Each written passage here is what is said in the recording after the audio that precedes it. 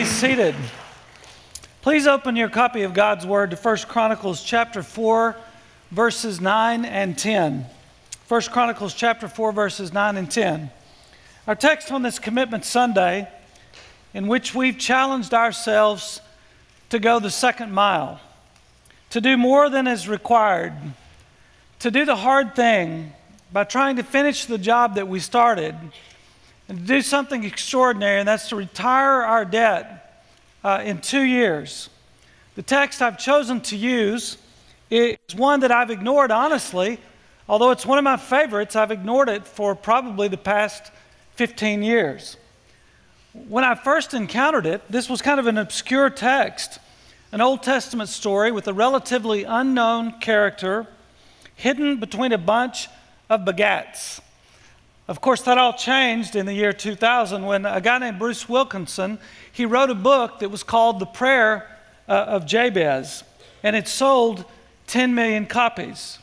So I've been a little embarrassed to speak about it because it's so familiar, but more than that because really the text has been misused and misunderstood. Because there are some who have read the book, and they understand the prayer of Jabez as a formula for success, that if you will just repeat this prayer over and over again, that great things will begin to happen in your life. Jabez prayed this: "Oh, that you would bless me, enlarge my territory, be with me, and keep me from harm so that I will be free from pain." And listen to the author of the Prayer of Jabez book, Bruce Wilkinson. He writes, "I want to teach you how to pray a daring prayer that God always answers. It is brief, only one sentence with 4 parts, but I believe it contains the key to a life of extraordinary favor with God. Make the Jabez prayer for blessing part of the daily fabric of your life. And to do that, I encourage you," he says, "to follow unwaveringly the plan outlined here for the next 30 days. And by the end of that time, you will begin to notice significant changes in your life. Read the Prayer of Jabez every morning. Reread this little book once a week." The problem is that the Scripture never speaks of the Prayer of Jabez as a model that we're to follow or to repeat, which is the key then to a life of wealth and being free from harm and pain and extraordinary favor with God. In fact, the Prayer of Jabez really is not a particularly good prayer, not in and of itself, at least not in terms of it being a model that we're to follow. Now, I know that because when the disciples, you remember, they asked Jesus to teach them, "Lord, how are we to pray?" And the Lord said, "This is how you're to pray. You're to say, 'Our Father, which art in heaven, hallowed be your name. Your kingdom come, and your will be done on earth as it is in heaven. Give us today our daily bread, and forgive us of our debts as we also have forgiven our debtors. And lead us not into temptation, but deliver us from the evil one.'" And then he goes on in the Luke version to say, "For thine is the kingdom and the power and the glory forever. Amen." The model prayer that Jesus taught us to pray, it's not self-centered, but it's God-centered. And when we model our lives and our prayers after Jesus and we teach others to pray like Jesus, the result is not self-regard. It doesn't make us more self-focused and self-centered, but our regard becomes for the kingdom of God and for others.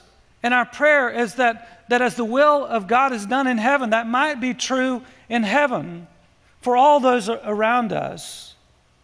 And if we pray the prayer of Jabez as a model prayer which promises that it will make us wealthy and which will rescue us from pain and harm, as the book promises, and if we teach others that that's the way you should pray with the same expectation, then when people don't become wealthy and when people do experience pain and harm, as I just got word that Paul Powell, who preached for us last Sunday, that his son died, who's 57 years old, last night.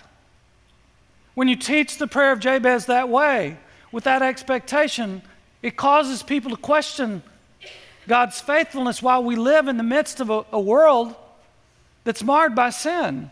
That the Scripture says there are two kingdoms at war right now. I don't know if you've experienced it or not. If you've lived very long, Jesus said that there's the kingdom of God that's at war with the kingdom of this world, and they are in violent opposition to one another in this world. And disappointment with God. I mean, I meet people all the time. They're just disappointed with God, and the reason they are is because of bad theology.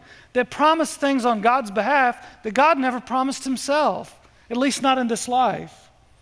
And if people pray the prayer of Jabez as a formula for success, and they do happen to get rich, and at least for a while, they are free from pain, which is totally possible in the world we live in Christianity in America. That's very possible. Even then, it's possible, if you pray that prayer, to become self-centered religious people that are disinterested in the things of the kingdom of God and the ways of God's will. And it reminds me of that old saying. You remember the old saying that the problem with the rat race is that even when you win, you're still a rat, right? So although I love the story of Jabez, I mean, I love this story of Jabez. It's one of my favorite. When the book came out, I just kind of ignored the story the past 15 years or so because the book was so popular and it's on everybody's coffee table. And I didn't want to rain on everybody's parade because that's not any fun. And inevitably, what's going to happen to me today at the end of this service, somebody's going to come up to me and they're going to say, that book encouraged me to pray. And if it can encourage you to pray, that's a good thing. Like, I'm for that. Or somebody's going to say, I prayed that prayer and it worked for me. And I'm going to say, well, man, I'm glad that it worked for you. And I know that God can hit straight licks with crooked sticks. So I just kind of found it easier just to ignore it. But this week, as I was trying to pray about it and think about, what do I talk to you about on this Commitment Sunday? I think a crucial day in the life of our church. And that's been my big struggle the past month is how do we really convey how significant I really think what we're trying to do is to the future in ways it's hard to even express. I was praying, what do I talk about? And the text that kept coming back to my mind, not the book, The Prayer of Jabez, but the story of Jabez in 1 Chronicles 4. Look at verse 9. Let's look at what the text actually says. It says that Jabez was more honorable than his brothers. His mother had named him Jabez, saying, I gave birth to him in pain. Jabez was clearly an underdog.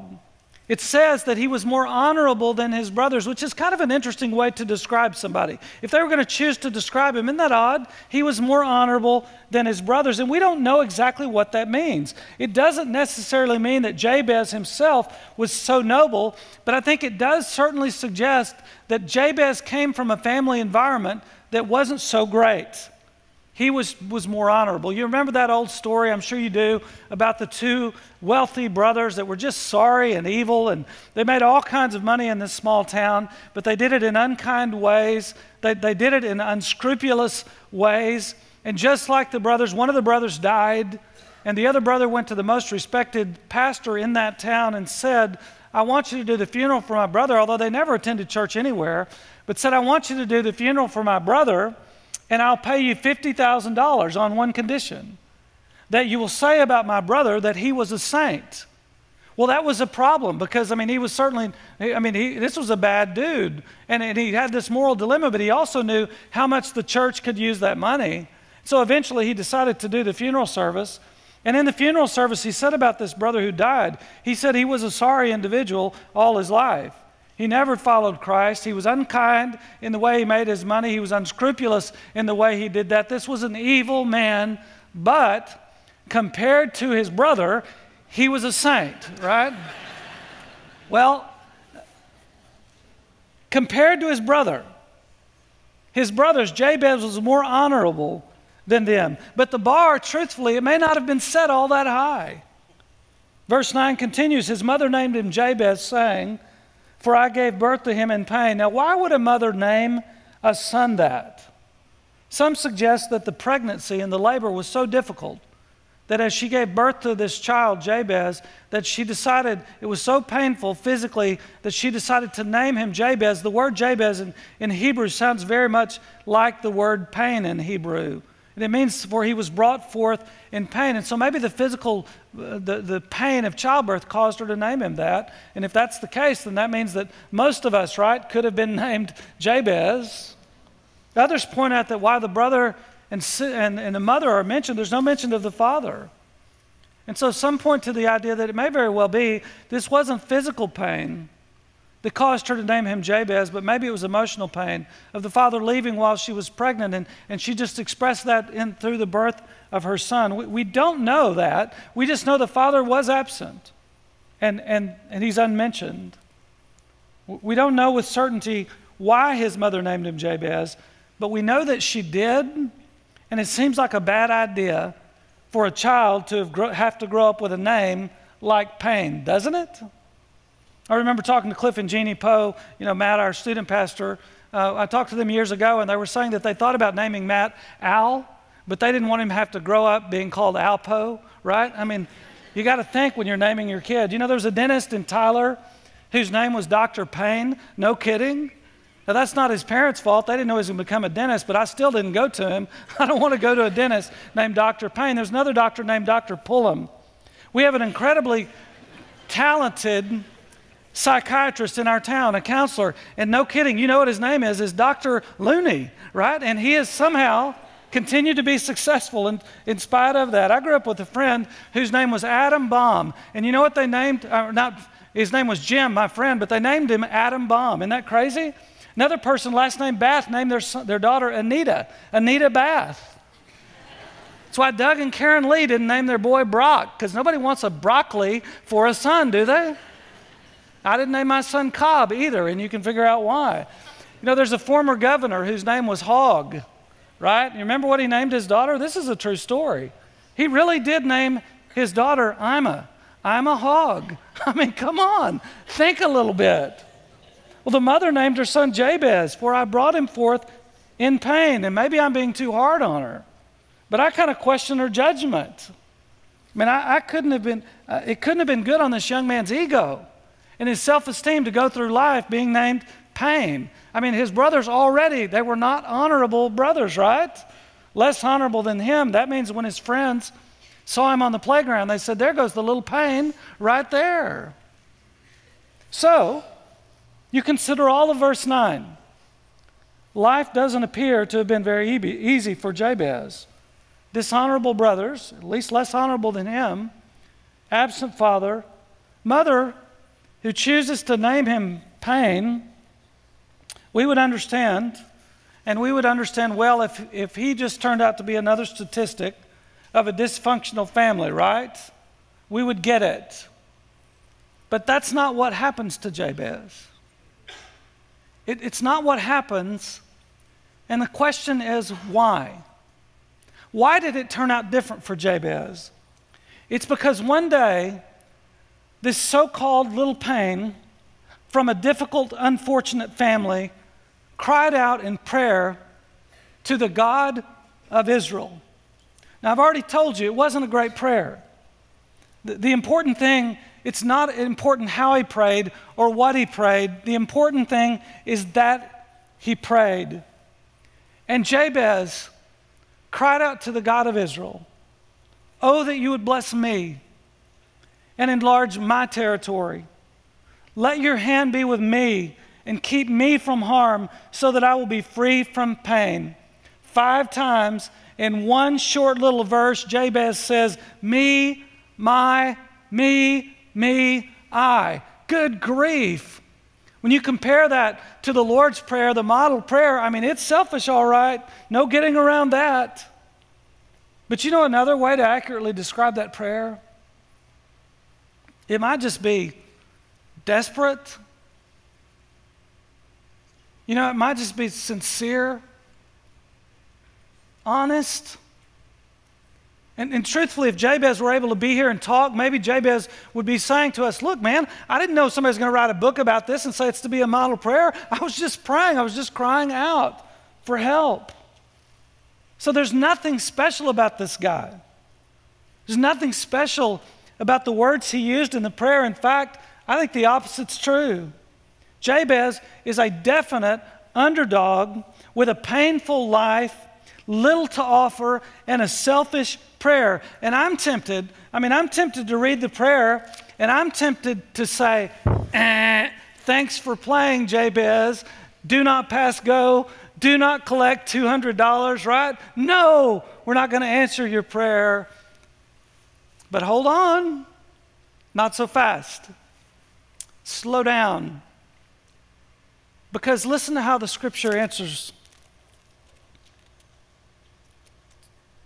It's the reason I love the story so much.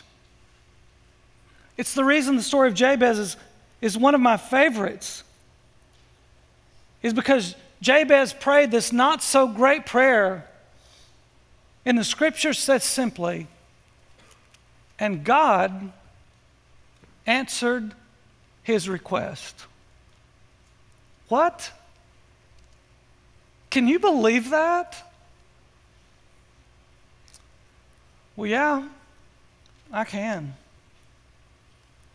I sure can, down to the very center of my being. I understand it. Jabez didn't deserve it. He didn't earn it.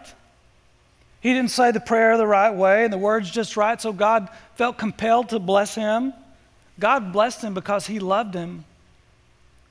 God blessed him because he wanted to. He felt compassion for him. You know, people all the time, I hear them say, prayer works, and I know what they mean, but too often we view prayer as like God is in a bottle, and he's like a genie. If we rub him just the right way, then he pops out of the bottle and he grants our 3 wishes. And that's not the way God is at all. Listen, we forget that it's not prayer that works.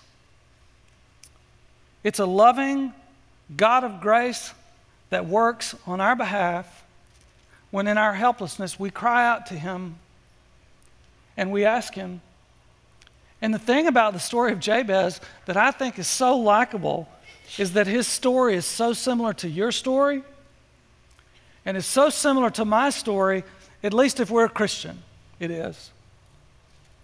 Every time I hear somebody share their testimony, you know, one of the great joys of, and it's weird to say it sometimes, like as we've been doing this campaign, you know, we did our own campaign. We didn't have a consultant this time. There's nothing wrong with having a consultant. But when we did our campaign to retire the debt, we just did it ourselves, and we spent a lot more time sharing and telling our stories. And you know, the thing that seems to be similar to the stories that people shared over and over again is that their story sounded like Jabez.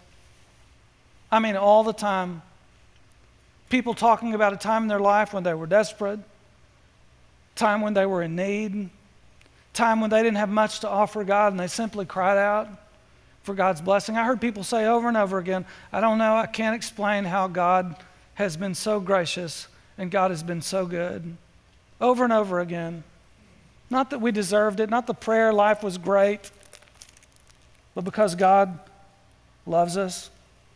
You know, it's the story of David, isn't it? I mean, they're coming to pronounce who the king is going to be, and David's the youngest son. They don't even bring him in. His father doesn't bring him in. It's obviously not David. I mean, David doesn't have anything to offer, but David's the one God chooses to be king. It's Moses' story, isn't it? I mean, when Moses was in Egypt, he was a part of the royalty there. I mean, he was a young guy. He was strong. I mean, he had everything going for him. God could really use him then, but he doesn't. You remember, he murders an Egyptian. He's cast out. When he's 80 years old, he's past his prime.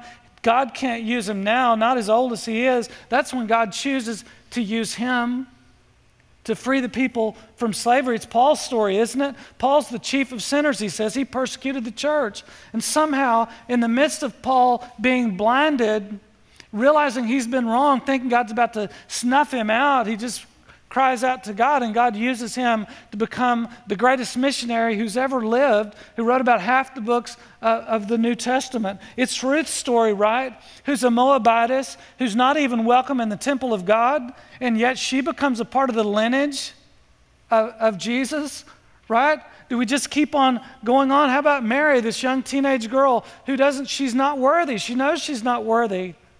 And God knows she's not worthy. But God chooses to use her And you know, the thing is, what's awesome is it could be your story. If it's not already your story, it could be your story. If you would cry out to God for help, and the reality is that God promises that He'll save you.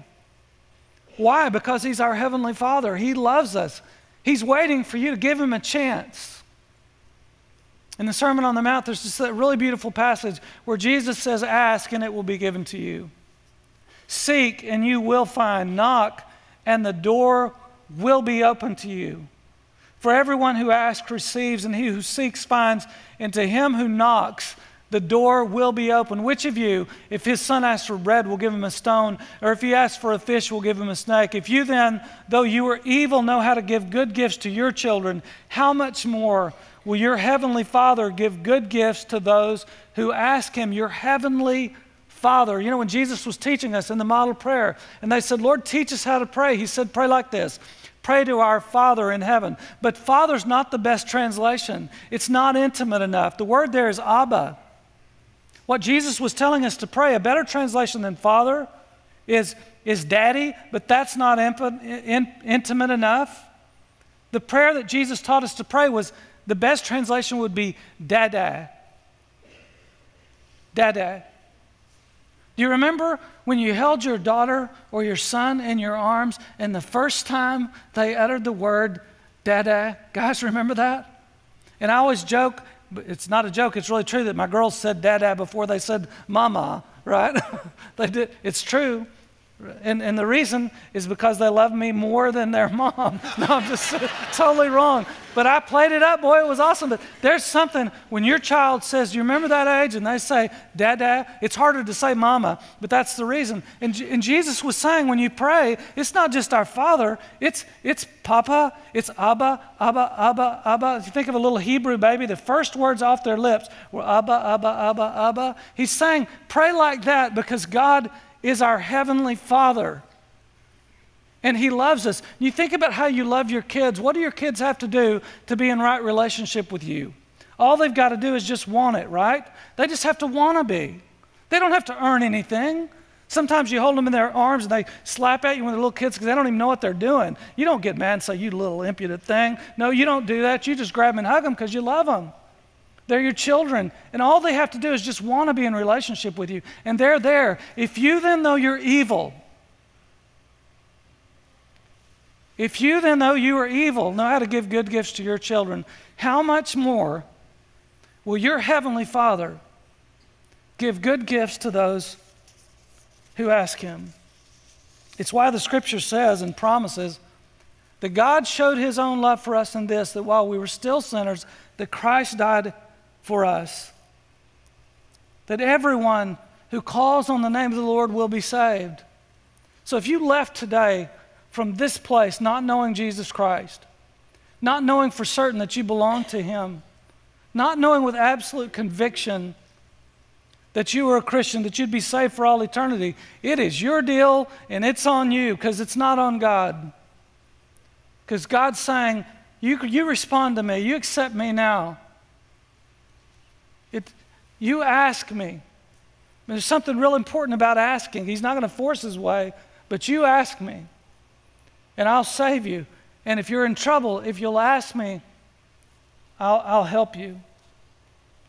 You know, the problem with the Prayer of Jabez book is not that it promises if we cry out to God that He'll bless us. That's true. And our sanctuary is just full of people who'll be glad to tell you how they've experienced that and how true it is. The problem with the book is that it teaches us to focus all our hope of God's blessings on this world, which because of sin is a screwed up world that God promises one day to make right, not for a little while, but for all eternity if we know Him. And it teaches that the way to receive those blessings is by living a self-focused life and repeating a self-centered prayer. The wonderful thing about the story of Jabez, and the reason it's one of my favorites, is it reminds us that Jabez cried out to the same God of grace that you and I can cry out to today. And if God answered his desperate request, his self-centered request, this is kind of what I spent a long time getting here, didn't I? But this is kind of what I was trying to get to in the sermon this morning for this occasion. I mean, if God will bless that desperate, self-centered request, how much more will he bless us to be able to fulfill what we're attempting unselfishly, that we're praying that God will help us do for his kingdom and for his church. So this morning, as we come to do something that we don't often do, I mean, a lot of our prayers are like Jabez. God, help me and help my family and help me get this house and help me get this and help me get through this and help me do this. Today, as we come to bring an offering to the Lord for his church, so that his kingdom might not just do okay, that his kingdom is worthy. If it's our church, it's worthy of being a place that's doing great. That as we do this, we come asking God to bless what's his will, and knowing that I can say to you with confidence that as you do this, that some or all of the blessing that he's going to give you because you've honored him, and he's going to bless you, some or all of that blessing will happen in this life. Some or all. But all of it, God promises, that as we honor him, that he will bless us for all eternity. So I'm going to pray, and when I finish, I invite you with the spirit of prayer, as we sing and some music is playing, I'm going to invite you to come forward and just as they did in the Old Testament, as we've done at tremendous, important moments in our church, place your prayer or your commitment, your pledge card in this before God. And I'm going to pray that God will bless that. And you know what? You may be here and your offering to the Lord is not a pledge, it's your life.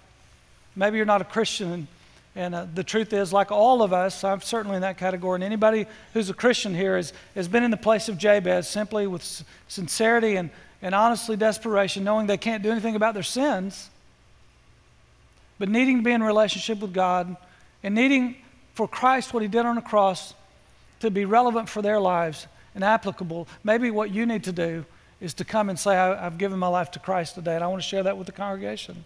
Maybe you'd come and join this church. This is where God's called you to be involved. So I'll be off to the side. Tap me on the shoulder. I'd love to share that decision with the church. But we'll pray, and then don't all come exactly the same time, but you move and make these pledges before the Lord. Let's pray. Father,